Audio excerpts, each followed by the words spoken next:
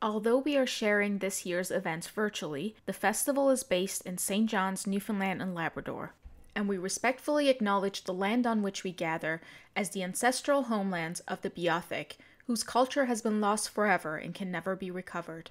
We also acknowledge the island of Uktahumguk, Newfoundland, as the unceded traditional territory of the Beothuk and the Mi'kmaq, and we acknowledge Labrador as the traditional and ancestral homelands of the Innu of Ntsinan, the Inuit of Nunatsiavut, and the Inuit of Nunatuhavut.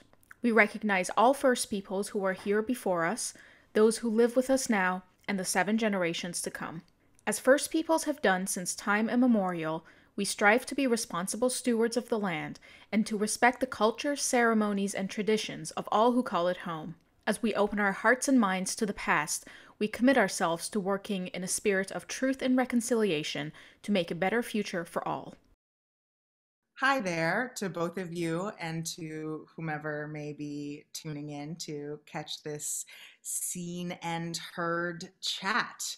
My name is Koumbie. I use she, they pronouns. I'm coming in from Echabukta, Catchet Lake, Nova Scotia. I got my little cup of tea here. I'm ready for a cozy chat.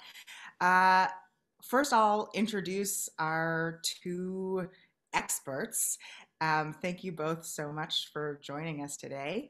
So, first, we have Osas Eweka-Smith, who is a publicist and public relations officer based in the NFB's Halifax office.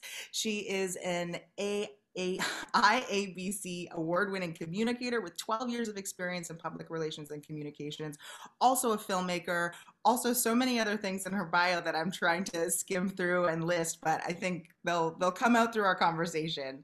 Do you want to say hi, Rosas?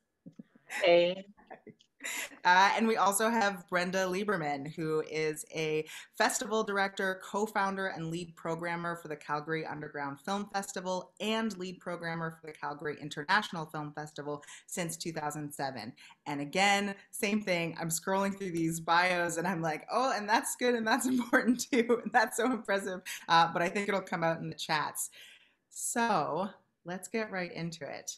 I should also maybe say I am a filmmaker and actor, and so I'm really excited to ask you these questions, not only for the folks tuning in at home, but for myself. I have a film that we're going to camera in quite soon, and so I think all of these questions will be very helpful for me, actually.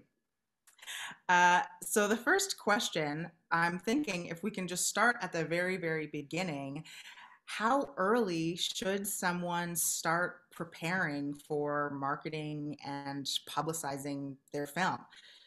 well, if I was to start from my perspective, I think it should be right when they're working on the budget and the application for their film. Um, we find with a lot of films and filmmakers, it becomes an afterthought. They've spent their budget already. They didn't think about festivals. They weren't thinking about those steps that they could be taking early on. And I think it's really important to be thinking about it right when you're working on your anything to do with the film, and make sure that you budget for it, because more and more film festivals are not providing waivers to filmmakers. So anyways, I digress on that, but I do think it has to be something that has to be at the very beginning when you're putting your whole package together, and be thinking about the long game with it. Yeah, thanks. That makes a lot of sense. Osas, would you agree? I completely agree.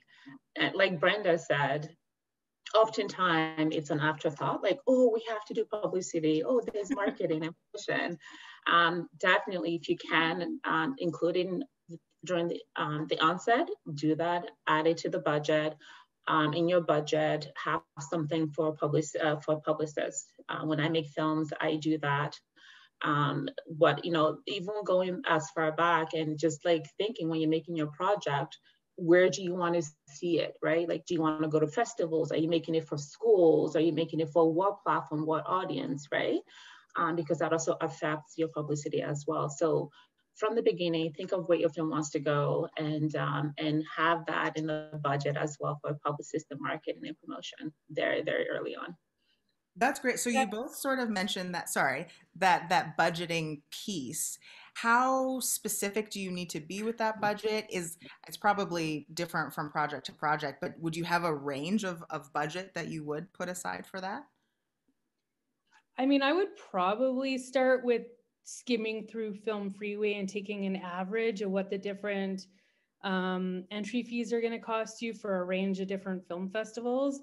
And, keep in mind that you're going to have to throw a ton out there to get a couple hits, if any. Like, it sounds discouraging, but you can't just pick one or two top festivals that also charge the most. You really need to, it might be a question that we're going to get into later, but I would take a look at some average pricing, and I would double or triple the amount of festivals you think that you would be applying to get your film out there, for sure.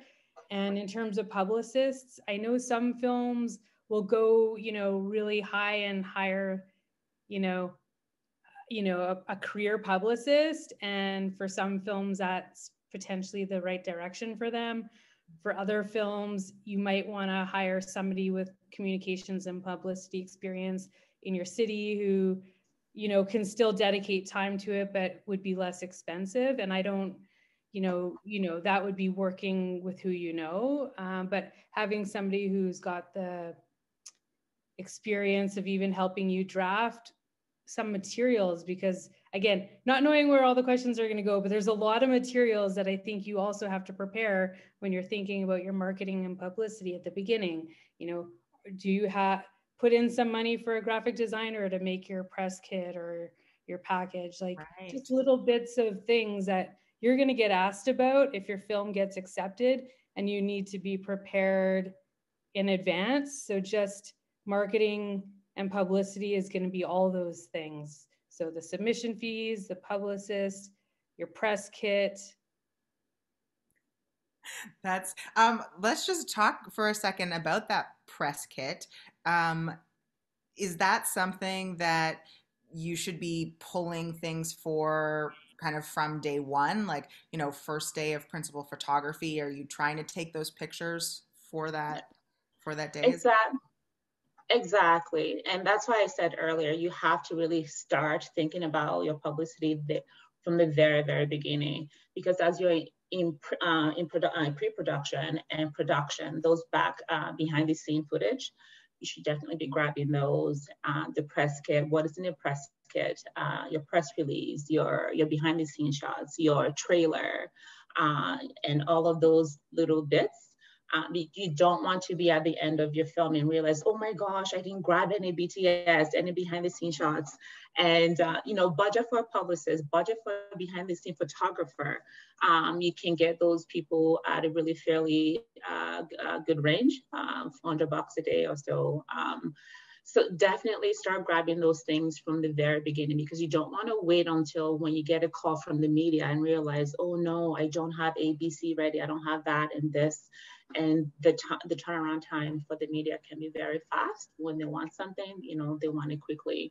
And when you're booking an interview, things happen so fast. So as early as you can, include publicity in your planning, and get those collateral materials as early on as you can as you're going through the process. And I just want to go back to the topic on the budget, like how much should you gauge for a publicist?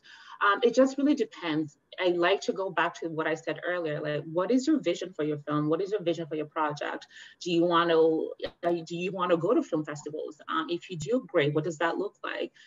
Do you want to focus on distribution? Like after it's all done, you want the local library to acquire it.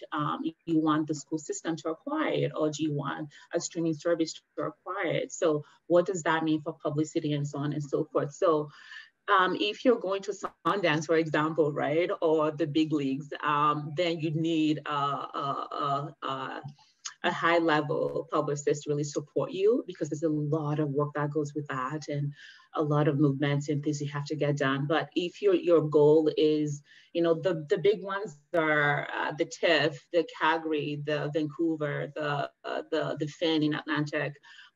those big Canadian ones. So you need a really strong publicist. But if your vision is not for those big leagues spaces, then maybe an entry-level publicist or a communications person can do that work for you. Yeah, and I actually had another point just to jump in on in terms of materials. And maybe sometimes I take for granted what I think is obvious, but when you have photography on set, like stills photography, something that a lot of filmmakers forget, and this again, when you're doing it as part of the film production and you should be thinking about it, make sure that you're getting high quality, high resolution production stills too that sell your film, because often we'll be looking for materials for a film once it's selected, and a lot of filmmakers, if this is their first film or their students, or you're not sure what people are asking for, they will just send us behind the screen photos, boom shots, crew photos. Those aren't what we're looking for. You have to think about, those are nice for us to see once in a while, who the director is and who the crew is, but what the film festival is going to be ultimately looking for as an end is what, think of like the still photography shot that's going to sell and captivate the audience to see your film. And we need ones that aren't too dark. We need high resolution. We need to be able to see what's in the photo. And sometimes it's a real challenge for a festival to be able to kind of pull those images from the filmmaking team. So as long as filmmakers know that those are the photos that we're going to be looking for, and having a couple to choose from would be ideal. Yeah, that's really interesting. I have to admit, I think in the past I've kind of assumed I could just, take a still from the film or something, but it is a totally different quality level to get that production still.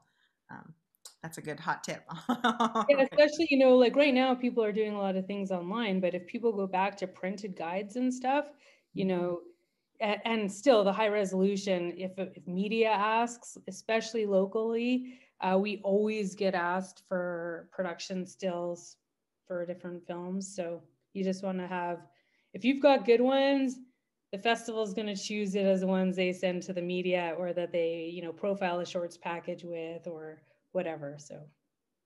Right. And I think you both kind of touched on this, because there is so much involved that really the ideal situation is to hire someone who can kind of think about that whole strategy and put all of that together. But if you are on a lower budget, how stylized or creative do those pieces need to be? Is it enough to just sort of have some great pictures, have a good, log line synopsis, kind of the basic package, or would you really encourage people to get more creative with it or think bigger? I mean, for me, from this festival side of things, we really just want the details. It doesn't need to be a fancy PDF with everything mixed in together. Like, there's some really slick ones, and don't get me wrong, we love them, but when we go over, I don't know, we have sessions all the time with local filmmakers, and when I look at the press kits, we want to see certain things. It could be a Word document, things that are easy to copy and paste, so that the letters aren't all jumbled up when you copy and paste it. Sometimes happens in different fancy documents that are made for PDF, but we want a log line, you want a short synopsis, you want a long synopsis, so a variety. Some filmmakers, what they'll do is create like a Dropbox link or a Google Drive link to just give you two with some files. And, we really just want to recommend 2 to 3 tops for photos. Like thinking about everyone's hard drive spaces or access to materials, like, sending folders of hundreds where we have to sort through and filter what we're looking for is really time consuming on staff. So, just focusing in on the key things. We look for the variety of synopses for various things. So different festivals are going to have different purposes, but one-liners, two-liners, the short and the long synopses, those could be used in different, like all sorts of variations, whether it's like your website, a print guide, the media wants a quick one-liner, so having those variety, or the programming team or copywriters in a festival are going to be rewriting your stuff for you. And again, some filmmakers may or may not like that approach, and having those materials prepared at the beginning for a festival is going to be helpful to kind of make sure that your vision is what's coming through in the copy. Absolutely, that totally makes sense from a film festival. I'm curious, Osas, if that from the press side, if that is still the case. Yeah, I think it would be helpful for people to think about it this way. The items don't have to be fancy and all of that stuff. It's just noise, right? Like, especially when it comes to the media, it's just noise. A nice quality, high resolution photo is awesome. You don't need to put any squiggly lines or anything like that around it or anything like that. How I would like for people to think about it is every single item you put out there by your project tells a story, right? So pick your top 3 photos that you want to share. What message, what stories are those photos conveying about your project, about your film, about the characters, about the journey, and what you're trying to tell? And package it in a way where the media can just grab and go. That's my thing, like grab and go. Just simplicity is the key. Make it simple for them. They are very busy. They have a lot of stuff going on. The attention span is very, very short, and the turnaround time, again, is very, very fast, or can be fast at times. So make it simple for them. Have everything packaged together in one space. The short synopsis is in one document, the long version, and the different, depending on the local community or the local media you're targeting. If you're targeting Edmonton or Vancouver, or whatever the case may be, have it all in one place, along with your photos, the trailers. For example, if you have it within your budget for your film, maybe create on your website, on the film website, create a website for the film. And then a page of that website could be for the media, like the press kit. So where the media can just go, it's public, they have access, no passwords required, no login or anything required. They just go, you send them the URL, they go, they grab whatever photos and download whatever materials that they need from there about your project.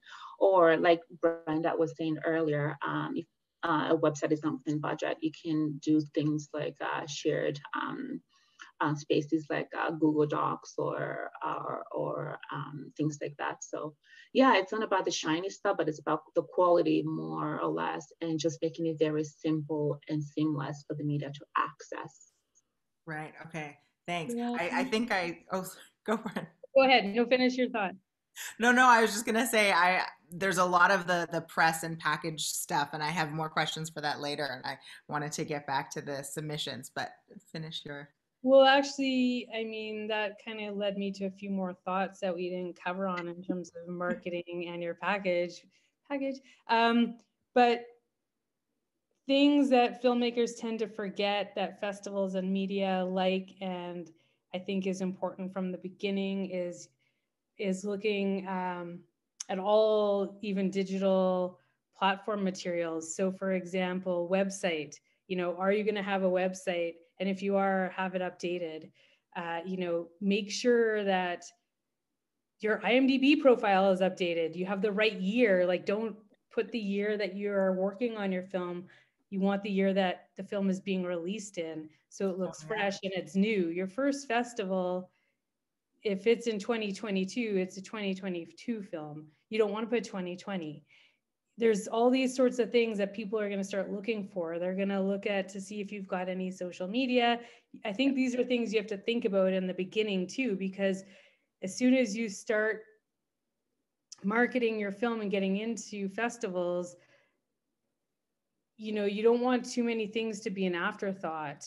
Same with your Facebook profile. So if you're going to have it for the film, make sure that you've got somebody keeping it updated so everything is current. And it's going to be a useful piece of information for both the media and the festivals. And, people will pull things. And then too, like, if you're going to send a screener link to the media to watch something, don't go and change your password 2, 3, 4 times and make people have to come back and ask you for a password. they're just gonna forget about it. Like, Absolutely. Yeah. I was actually recently a programmer for the first time, and there were a couple passwords, and I'm messaging back to say, what do I do? And they were like, just move on, because we just didn't have the time to track all the filmmakers down and get it. So absolutely. I just want to add one thing. What Brenda said just brought up something. I sometimes we're so strapped, we don't have time to do it, but I think it would really go a long way if you have the capacity and the bandwidth to do it. Try to bring your community along on your journey as you're going, as you're making a film. Like, for example, even like when you apply, you have this big project, you have your script, you have your film ready, the thought is in there, and then you apply for a grant. Let your Facebook community know, hey, I applied for a grant, blah, blah, blah, whatever. And let them know when you get the grant, yeah, I got the grant, like share that news as well. And then when you have your crew ready, let them know, hey, I'm looking for crew members. Do you know somebody? Ding me. Even if you know your crew already, just keep them in the know. And then once your production starts, let them know, hey, we're on set at this location over here. Today's first day of filming, and all those little pieces, and just move them along through your process, through your journey.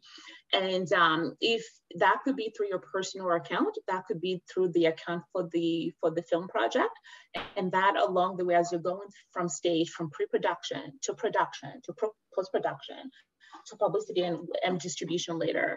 As you're going through each stage, always have something to share. Maybe it's like, every 2 months or 3 months, you pop something out and say, by the way, this is what's happening with the film. This is what we're doing, where we're at, and the journey. For example, I did a project where I had to garner community support to get votes to vote for my film to get funded, and I was out there like asking my community, my WhatsApp groups.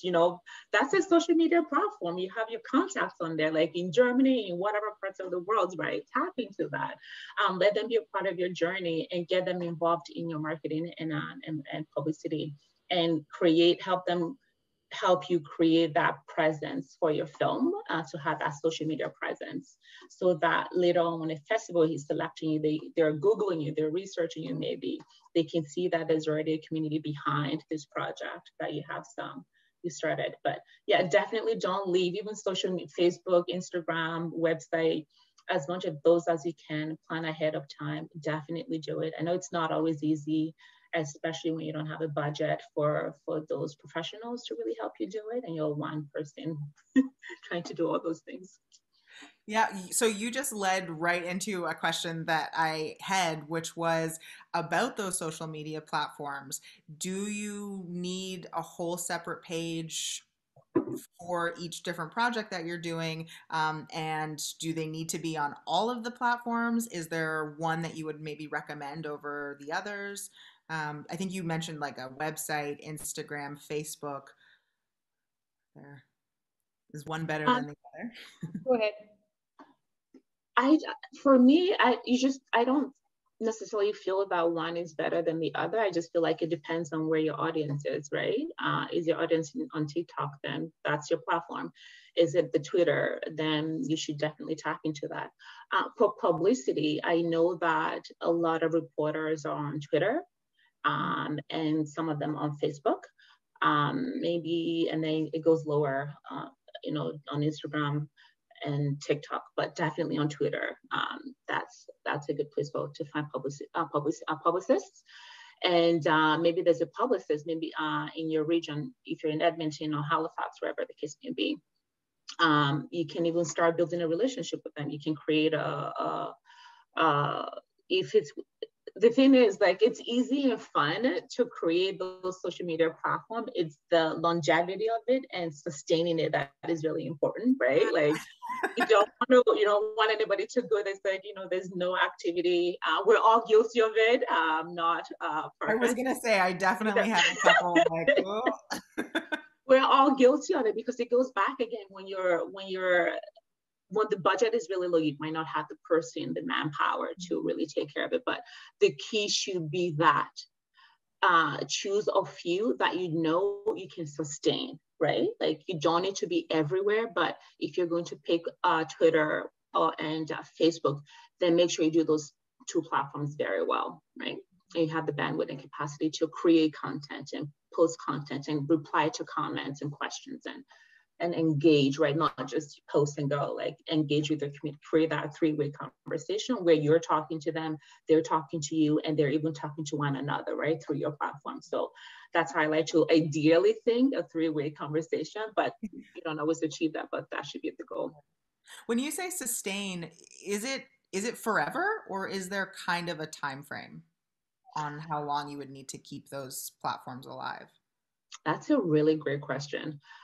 It depends on you. If you're big, again, it goes back to the vision, like, you know, why are you doing these things you're doing? Like, what is the point? Because the why of things is so important for me. It's like, if I'm writing a post, why am I writing a post? If I'm doing all these activities, because it takes a lot of time and energy to create a post and share them and manage those communities and conversations. So I would suggest go back to your vision. Like, what is your vision? Is it Sundance? Great. If it's Sundance, all right, you're doing all this work, all this legwork for Sundance, the publicity, the marketing, the promotion.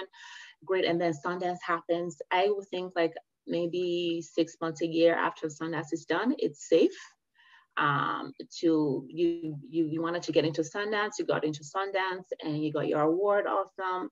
And 6 months later, 1 year later, then I would feel that it's safe to decrease your activity, or maybe even I know some filmmakers, they have their main production website and then a film website, and then maybe like redirect from your film website to your production website. And I say, hey, now if you want to catch us and find out what we're doing outside of this film, you can find us over here. So there are different ways you can go about it. But oh yeah, that makes and sense. and it also depends on what life looks like for your film after Sundance, right? Like, does it have distribution now? Did Crave pick it up? Is it on nrb.ca? Is it on CBC Gem? You know, so if there are more activities for your film afterwards, because you might have one goal, like to get into Sundance, yes. And then maybe after Sundance, like a streaming service saw it, right? It's like, we want your film. And then community organizations are requesting it to screen at events and activities. Then if there's life and activities happening for your film, definitely keep that engagement and conversation going. Right. But if not, then feel free, I would feel it's safe to after right. To Brenda's point, it always needs to be updated. So even if that happens less often, as long as it's up to date, that makes sense. Yeah, that would be the key that I would say, is if you're going to do more than one social media or website, you know, just make sure that they're up to date. Because of course, you know, there's going to be a point where there's not much else to update with, but then at least it's current. We do get some films, like was mentioned, that do a production website with multiple projects or dedicated to a particular film. And I don't really know that I necessarily have a personal preference. It's about how to find content, you know, and where is the best way to, and the easiest, clearest way to access it. So if we're going to go to your production website, as long as it's very clear where to see the current film that's on the circuit, or your bio, or again, if it's the film, you know, making sure it's updated. But for me, like, I would say each festival is also different in how they do things. And if you've got some friends and some following and people who've been paying attention to your project along the way, you know, locally or depending on your, you know, success level, I would also say that picking the best means in which we could tag you if needed. So, you know, I personally love to follow the filmmakers who are alumni and what their next projects are going to be, or, you know, you become friends with them as a programmer and stay up to date with them. So I would say that, you know, for example, Facebook, if we're going to start plugging your film and want to be able to tag you as a person or with your film, whatever the best way to do so that we can help reach your audience when we're marketing films and that'll also help, you know, spread out that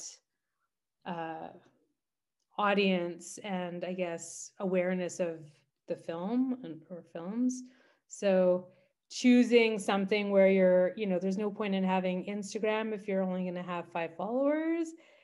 Right. You know, so keeping all that kind of in mind, where's your reach going to be? So if Facebook is your best reach, and that's where you can really invest your time, then that's the one that you can tell the festivals that you've got, or, you know, Right. kind of. Yeah, I want to ask just one more before we get into the festival questions. In terms of that tagging, is it important to then have a maybe more professional social media presence versus, like, I know I kind of just have my one slightly more personal Instagram.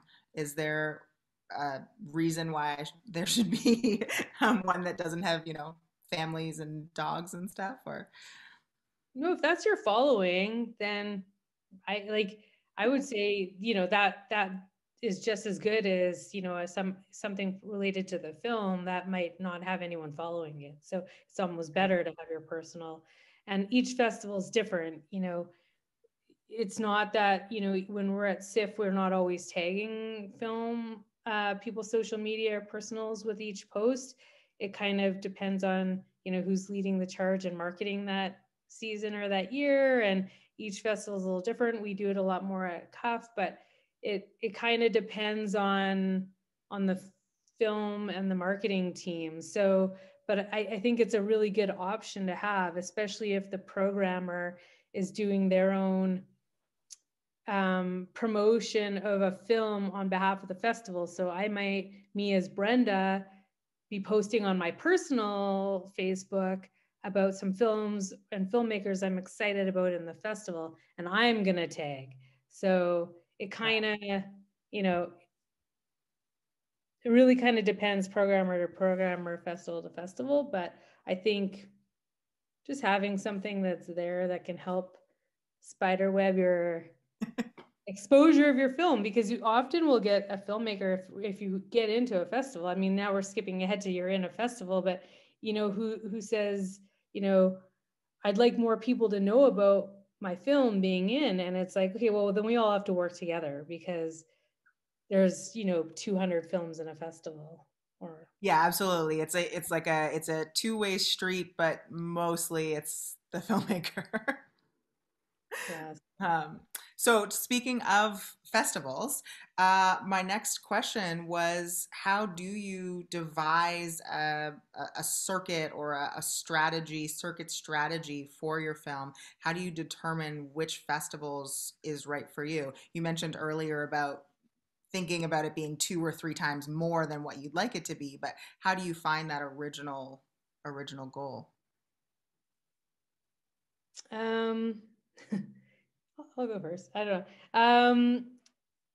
I think I mean, this is really hard. We get asked this all the time by filmmakers. And then even when I was working on a recent feature, I had the same discussion within the team. But often what we try to recommend is, I mean, for one, I think it's trying to get a lot more clear, objective perspective of your film and realistic. So a lot of people think their film is great or the best out of the gate, and that everyone should apply to TIFF and Sundance and Tribeca and the biggest festivals in the world to get thousands of submissions. Really? And I just, you know, and then they kind of forget about the regional festivals or all the other festivals. They miss deadlines. They've only put their, you know, eggs in all one basket, and then they didn't get it and their heart is broken. And, you know, even if you're an alumni at one, doesn't mean you're going to be able to get into that same festival again. So, I mean, like if TIFF brought back every alumni every year, like that's impossible, right? It doesn't matter how great your film is. So trying to really look at your film and say, okay, what is really truly, what is the genre? What is the style of film that my film really truly is? And what are other festivals that have programmed films similar to mine before? So if you're a short filmmaker, you're new or you're experienced, I highly recommend, or feature, watching other content. Go online, watch Vimeo staff picks, watch shorts, watch shorts at festivals, see what festivals are programming, see what, find films similar to yours and see what path did they take? Like, maybe not by choice, but what are some of the festivals that, embraced their content or their style of film? And then, you can look into Film Freeway, which is a really great resource, and you could, look at ones that program experimental film, Asian cinema, female filmmakers, like your LGBTQ, like it's wide open. And then I am a big fan of encouraging filmmakers to consider and not overlook the national and regional festivals, because you spend the money, you apply, you find programmers who get really attached to your film and invite your film. They were passionate about it. They're the ones who are excited about it. They're going to follow your career.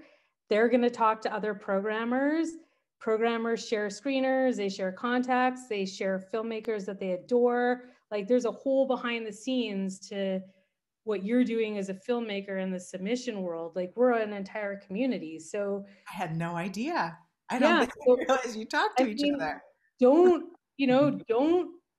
be rude or piss people off. Like, don't burn your bridges with one and think it's like going to be okay. Like, you're looking at these festivals, and premiere status could sometimes weigh on you, but a lot of festivals don't worry about it the same way that the filmmaker did.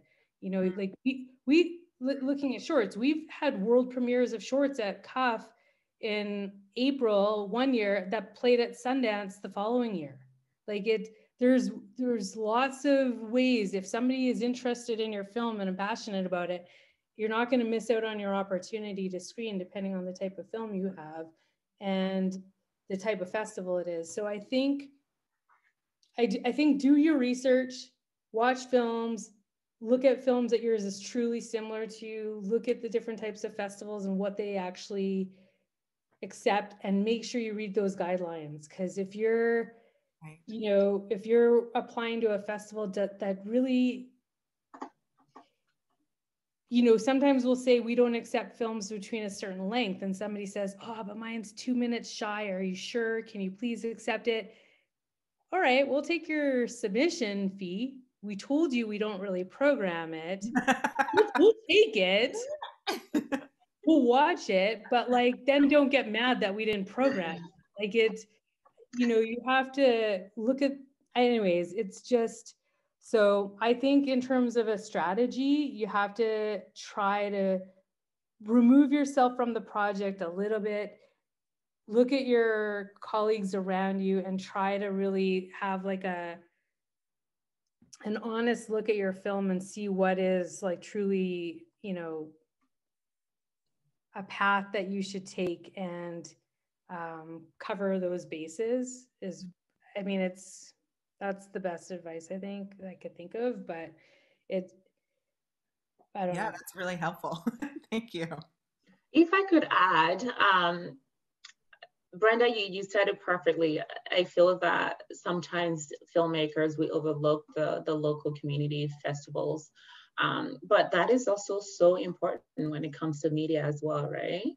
The local media would champion your film like to the end, like, wow, this is happening in Halifax, in Edmonton, in Calgary. It's about this community. I didn't even know this existed, and they will go to bat for your film. So don't forget, because when we end up in California at a film festival where the production team, there's no connection to California, there's nothing, there's no ties. The local media there, they don't care about your film. You're from Canada. Where's Canada? Like, people might not even know where Edmonton is. But if it's screening at TIFF or TIFF, the local community there, and when there are ties, especially if you're a film producer or maker in Edmonton, you screen at TIFF, you have a Toronto connection, or one of the production team members has a connection to that local community. Don't underestimate the connection to local communities. There are people who even recruit strategically in that way when they're crewing up for their production as well. Again, it goes back to what is your vision for your film, right? So it's really important getting into those local festivals and tapping into the local media. And you don't have to wait until your film is ready, like is done, to get in touch with the media. For example, you can befriend a reporter online and like their stuff and share their stuff and even like feedback them and say, hey, here's a news tip. They might say, oh yeah, thank you for that. Or, oh, actually, that was already on my radar. I'm going to cover it. So I do that all the time. I have reporter friends that I just kind of like, we go back and forth and bang and, just dinging each other with ideas and stuff like that. And half the time it's on their radar or it's not something they're looking for right now and so on and so forth. So just creating a relationship, because later on you're going to be asking something of them, but if beforehand you have a relationship, you can actually give, before you ask to receive something from them. That would be ideal. Yeah, and that speaks again to thinking ahead of time and really planning.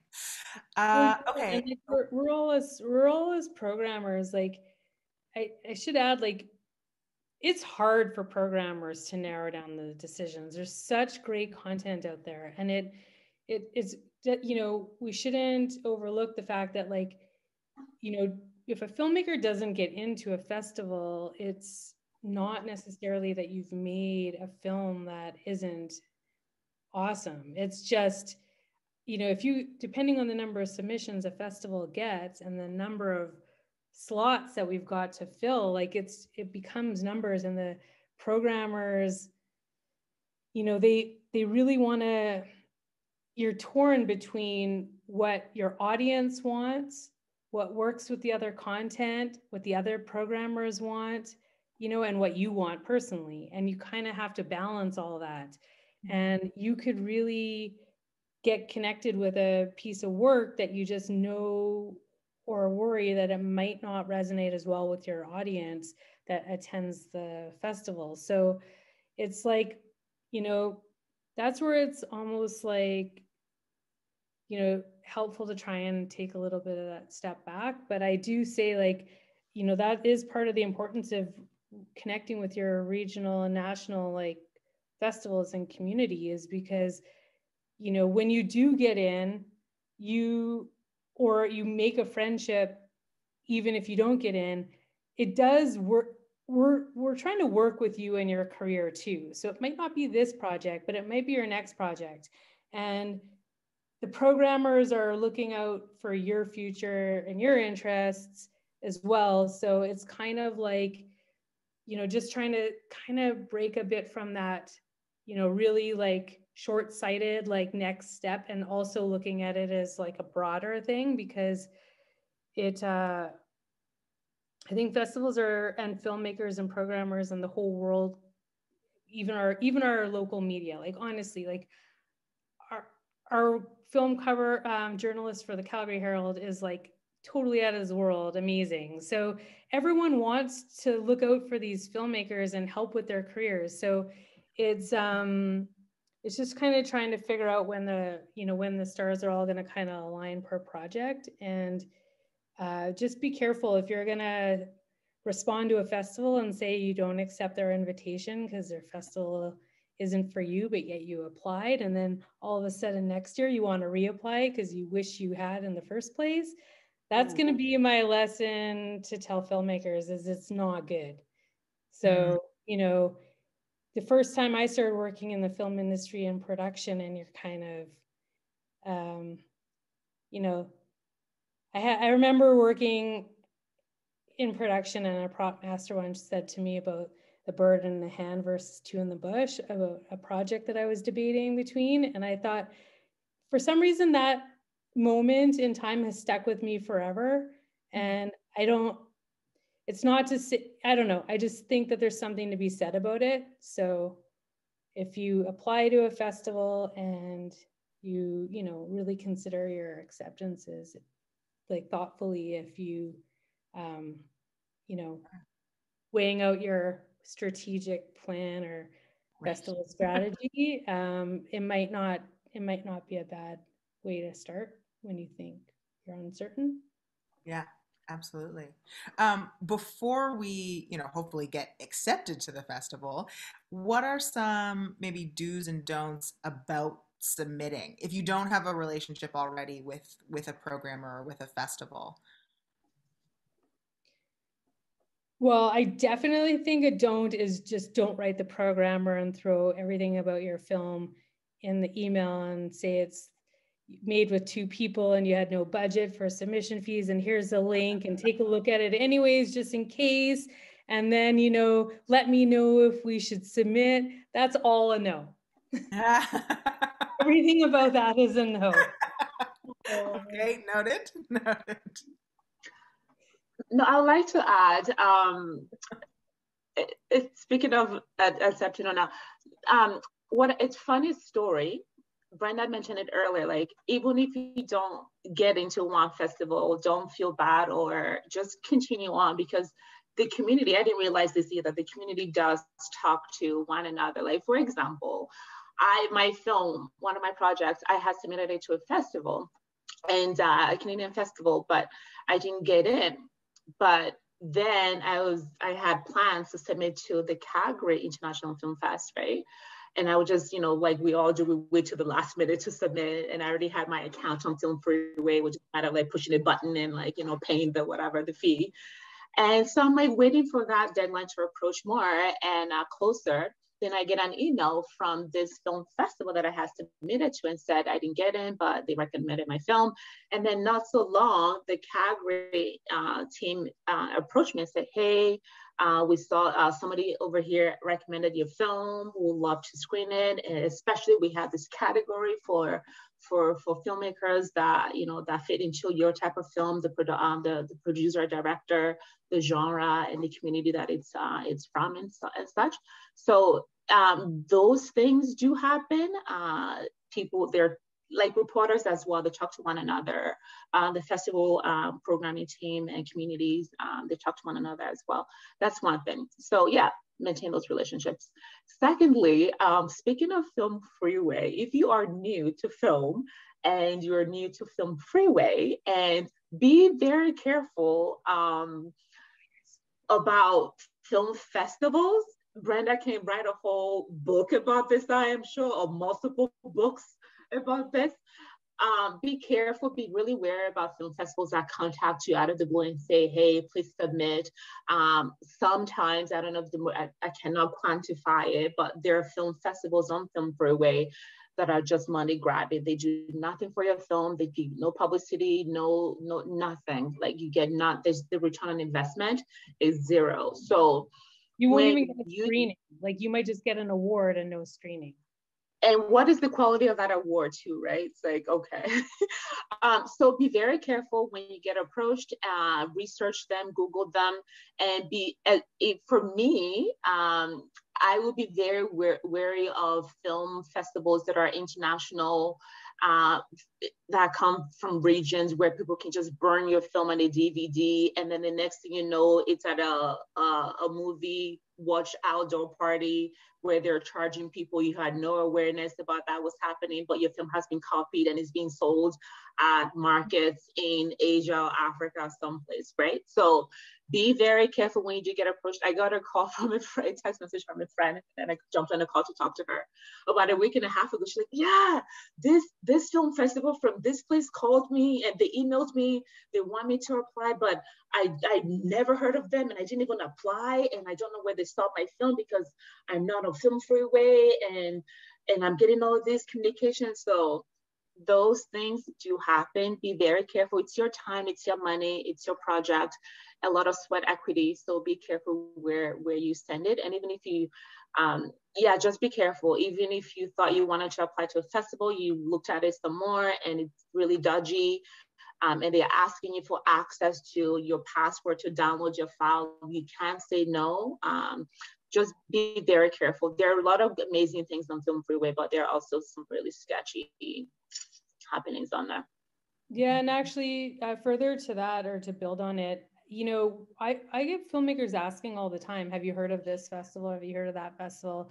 They wanted to play my film, but I'm not sure who they are and I can't find much online, or, should I apply? Like, work with your community too. So, if you know the programmer in your city or other festival people in your city, like, it's not weird to ask us if you need some advice about some of these festivals that you see on Film Freeway. I also, to your point about do's and don'ts, or to the question, like back to what I was saying, yes, if a film is recommended and we're given a screener from another festival, we're possibly going to be able to fit it in to make time to watch it when it's not submitted. But this is where I go back to, like, go do things the proper way, because I feel like a lot of filmmakers don't realize that we get hundreds and hundreds of emails that are exactly the same as that example I gave. And some festivals have just started to hit delete. Like, they won't respond. They're going to ignore you.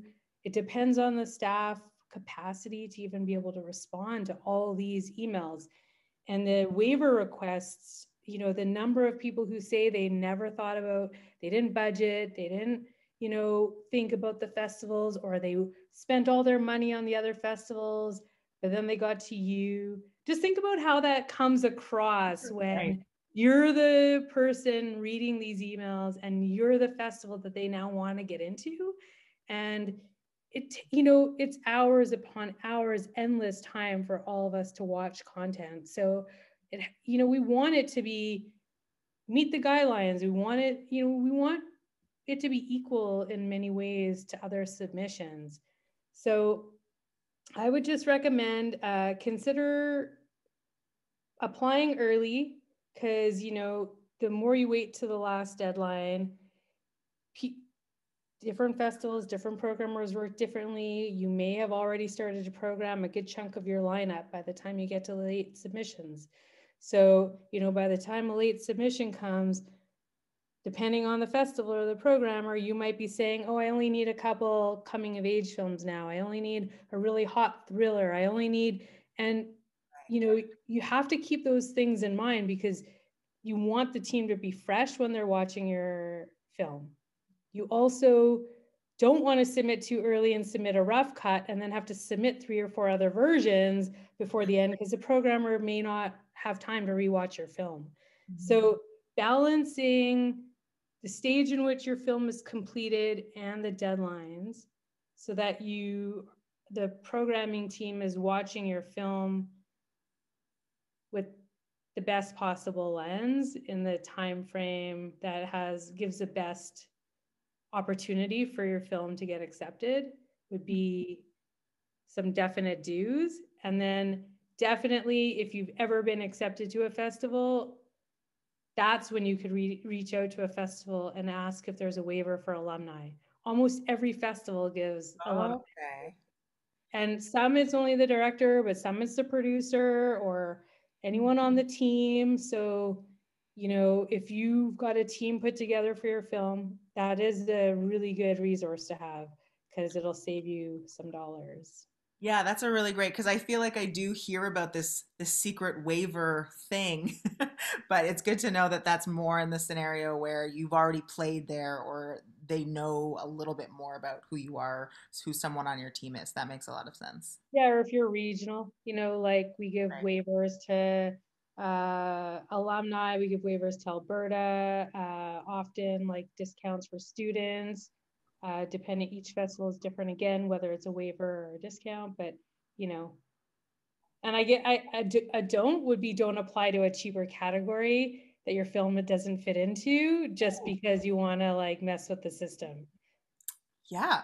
You're going to get busted. Like, it doesn't look good. If you say you're a Canadian film and the Canadian pricing is different than international, your film is clearly not a Canadian film. Like, I'm sorry, but like. Very fair, very fair. Well, I guess this kind of ties in. I'm very sorry to say we've got to start wrapping this up. I have so many more questions that I didn't even get to, but I think we did a good overview and we touched on a lot of things. So I guess my last question is, you've created your strategy, you've submitted to your festivals, you haven't broken any of the rules or been particularly rude, you've managed to get into the festival. Um, what then? Is it important for you to be part of the festival? Do you, hopefully, if things ever go back to in person, what does that process look like?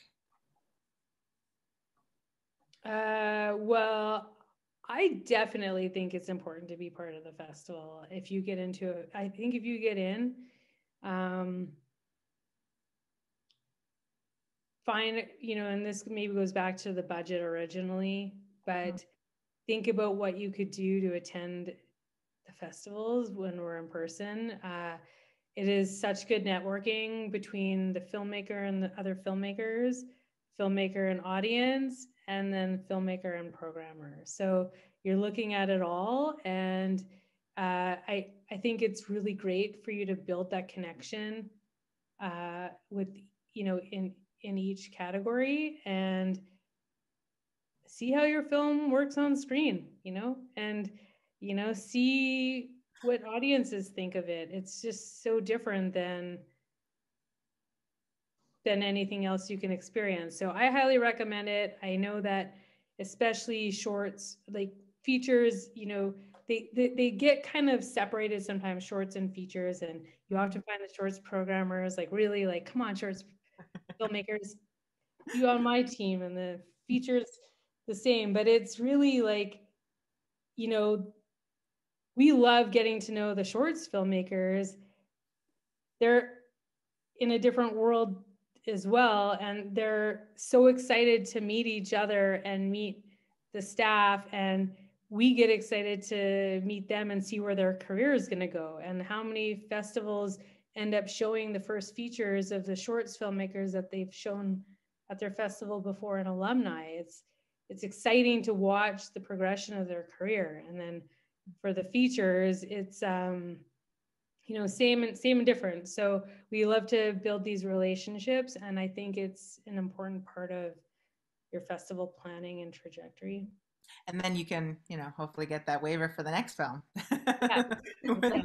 with that connection. And in terms of the press side of things or the media side of things, once you get to the festival, is that kind of, job done, or is there more? No, that's where it really begins, right? Now you have to say something. It can go, once you get into a festival, it can go two ways, right? So sometimes with festivals, they have their own publicist, like the SIF does, right? Who's going to organize everything for you. If there's any media opportunity, and say, hey, CTV wants to, we have an interview scheduled with the CTV at this day, at this time. Are you available? If that doesn't work for you, what are the other dates you're available, and so on and so forth. Or it could be that you are at the event and there are reporters roaming around, and one pulls you to the side, not physically, but there's a mic in your face, so what is your project? And they get you right then there on the spot, and you have to respond, right? So those are the two scenarios that how it could go. For the first version, you have time to plan and prepare, right? So get your interview, just anticipate some questions you'll be asked during the interview. But also to not just catering to the reporter and what they're going to ask, but what are some key messages that you want to deliver? What do you want to say and tell the audience about your film as well? So practice, not to memorize, but just to feel comfortable, saying those words and hearing them come out of your mouth, and feeling all of that in your body and your tone, the way you, all of that stuff, just practice. You practice in front of the mirror, call a friend and say, hey, Jenny, I have a media interview tomorrow. Can I run a few lines by you? Can you ask me this prompt question, whatever? So practice before your media interview, and even before you go to the festival, because that mic might just come right in your Right. And when that does happen, you're ready. You have your key messages that you want to say, and you're also equipped to be able to answer the reporter's question. In either case that you don't have a response, you don't have the answer, don't feel obligated that you have to like say something. You don't have to say something. You do have a level of control over a conversation with the reporter, even if they're recording you to type up an article later, or you're live, or it's pre-recorded. So if you don't know something, for example, say, actually, I don't know the answer to that right now. I don't have that answer. Can I get back to you at a later date? They'll give you a deadline and you get back to them, right? And the other thing too is avoid saying, oh, like I have been saying ridiculously so. But if you can avoid those words, that would be helpful in your conversation as well. Just do your best to prepare, like if you can, like for example, in that first scenario, you know that it's with CTV, maybe CTV Morning Live, right? So you can go back and watch some pre-recorded, some previous shows, or maybe your interview is like 3 days away. Then watch one episode to see how people conduct themselves when they go on there, the kind of questions the reporter asks or the host asks, the kind of just how the show runs, not to make you feel uncomfortable, to psych you out, to stress you out, but to make you, put you at ease. When you do go on the show, you're sitting there and in that seat with across from the host, so you already know visualization, right? So you already know what it looks like and how the relationship can go. So little things like that. That's great. I think that would have saved me a couple very awkward interviews. That advice. Thank you both so much. Sorry, do you have? Yeah, absolutely. I was going to build on it. I know, one more minute. Sorry. When you go to these festivals, a lot of filmmakers actually will go a couple days before and help spread the word of mouth about their film on the ground. So, that's something to consider, because again, it's helping to fill butts and seats. Some festivals will give you a few comps to your screening. So if you don't know somebody to give them to, you go out, you have a coffee, you meet some, whatever, like just keep in mind that, help the team to market your film. And we sometimes get some really quiet, introverted, nothing wrong, like really shy filmmakers. Some will choose to bring somebody from the film with them. So a writer or a producer, they can kind of feel a little bit more comfortable as a team. So anyways, just a couple bits of extra. And I just want to say two things before we wrap. Sorry, I know. First thing, when you are in an interview with a reporter, if they're recording you to type up an article later, if it's live, if it's any situation, don't feel that you have to fill the silence. If there is silence, don't feel that you have to say something, because innately, naturally, as human beings, we're like, oh, this is awkward, I have to say something. Don't feel the need to say something. Sometimes it might just be that the reporter is typing notes, they're writing stuff down, or they're, processing their thoughts to ask you the next question. So let the silence be. And oftentimes too, the reporter, that's their job. They know how to smooth out the conversation and segue from question to question and so on and so forth. So don't feel obligated that you must say something when there's silence. And secondly, when you're in conversation, when you're pitching the media, make sure you have one contact information, like there's one way, one person, like, again, simplicity does it. They don't have the time to be chasing you around to trying to get this and that from over there and over here. It's make sure it's one person interacting with them. Maybe it's you. It's the same email address, the same phone number. If you're sharing any documents with them, share it always from the same space. If it's Google Drive, it's a Google Drive, that folder link that you've already sent them before. Continue to dump whatever in there if you're missing anything that you need to send them later. Have John and Cindy and Sally interact with the media. Have one person, one point of contact. John and Cindy and Sally. That. That's great. That's what we have time for. There's more, but that's what we have time for. Media relations conversation, I think that you would be really great for. Okay, thank you so much. I feel like the big takeaways, being intentional, really thinking, making a plan, starting early, not being rude, listening to the rules. Thank you so much. There's so much to learn from that. That's definitely all the time we have. So thank you again. Thank you so much for having me. Yeah, thank you.